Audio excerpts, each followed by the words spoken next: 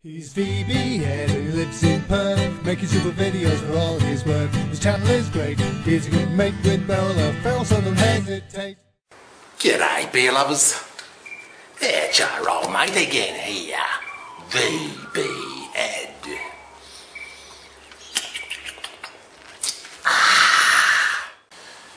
G'day beer lovers. For those of you who follow me on Facebook, you'll know that recently I did this questionnaire, a survey, and I got people to nominate their favourite beers, and they could nominate 3 brands, okay, and then I said I was going to create a video to present the results.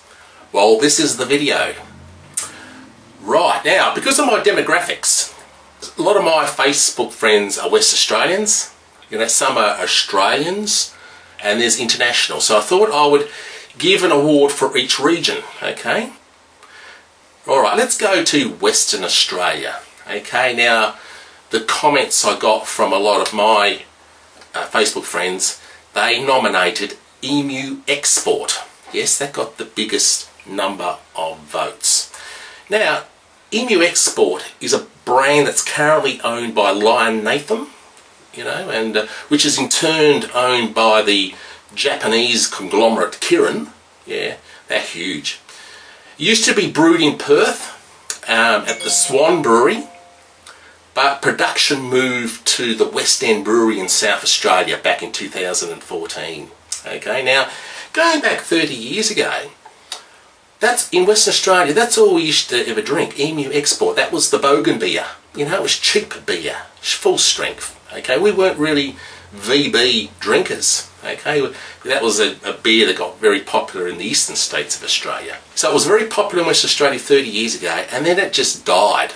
Okay, and that's when all the other cheap beers came in, like VB, and a lot of the international beers came in here. Okay, so Emu Export lost a lot of friends during that period, but now it's coming back. Okay. That's Western Australia. Okay, now if you look at Australia, okay, it was actually a draw, the 2 favourite brands. The first brand is Bogues. Now, Bogues is a brand which is currently owned by the Lion Nathan Group, which is also part of Kirin again, okay?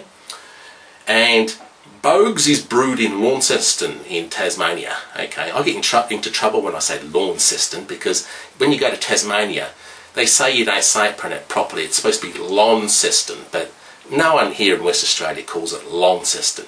Okay. Right, the other beer, most Australian beer, which drew with Bogues, is Carlton Draft. Now this beer brand is owned by the Carlton and United Breweries, which is situated in Melbourne, Victoria. And this is owned by another big conglomerate. It's a South African conglomerate called SAB Miller. And Carlton Draft is mainly sold on tap in pubs and clubs around Australia. Yeah, you can buy it in stubbies and cans, but you know, that's where most of the consumption comes from. Okay, let's move into the international beers. Now, you know, because from, you know, this is really nominations also from my Australian friends, West Australian friends, and international friends, and it was a draw again. The 2 favourite brands, now this will surprise you, Bintang. Bintang. This is brewed in Indonesia, and it's part of a Dutch brewing company, Heineken International. The other brand was Heineken. So Heineken, that's the main brand. It's manufactured by the Dutch brewing company, Heineken International, which is in Amsterdam, in the Netherlands. Okay, now someone actually sent me a gift when I was running this competition. It was WoggyFlush from Germany. He nominated a beer. It was Hasseroder mountain beer. Okay, you only got one bloody boat, right? But you know, what nominated by WoggyFlush, and he actually sent me a can of it. Yeah, so I'm going to give a bit of a review in regards to Hasseroder. Here in Australia, there's only one way to drink beer, and that is it's got to be ice cold. So cold that you've got to wear mittens to hold the beer. Yeah, it's got to be that cold. We don't drink warm beer in Australia. So what I'm going to do, I'm going to shove this beer into the freezer for a couple of hours. Now you've got to be careful, you've got to take it out before the ice crystals start to form in the beer. Once the ice crystals start to form in the beer, it's basically stuffed. Okay?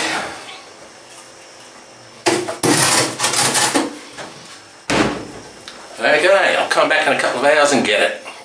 Okay, Hasseroder. It's Hasseroder. Now this started in the year 1872. This is when it was created. It was brewed in the Wurmgau district of Hasseroder in East Germany. I hope I've pronounced that correctly.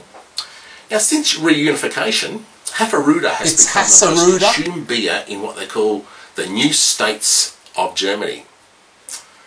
Hasseroder was purchased by the Belgium-based company Interbrew in 2002. And Hasseroder ranks number 6 amongst Germany's best-selling breweries. It's 4.9% alcohol content, and it's what you call a Pilsner beer. Okay, it's been a couple of hours now since I put the beer in the freezer. Should be ready to drink. Got my mitten on.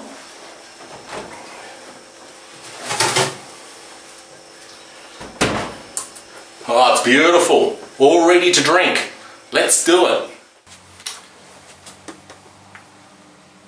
There we go. Hasseroder beer. I got it right that time, didn't I? During the break I realised I was mispronouncing the fucking beer. Hasseroder, not Hasseroder. I just couldn't read the bloody letters properly. Okay, Hasseroder. Okay, looks like a fairly light coloured beer. I wouldn't say it's got a strong aroma to it. Okay, it does have head on it. I like beer with a bit of head.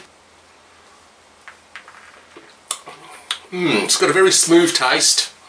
It's got a very Pilsner taste. Almost a lager.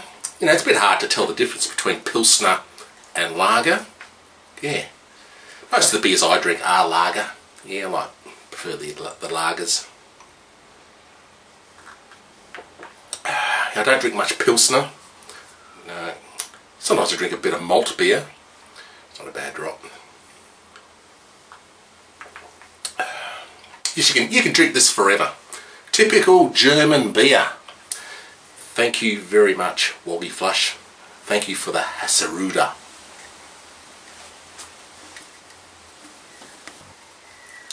Hey, just before I go, if anyone in the world wants to send me one of their beers, you know, like a beer that I can't get in Australia, you know, just an obscure brand, send it to me and I will give a review of the beer and give you a shout out in the process. Okay, catch you guys.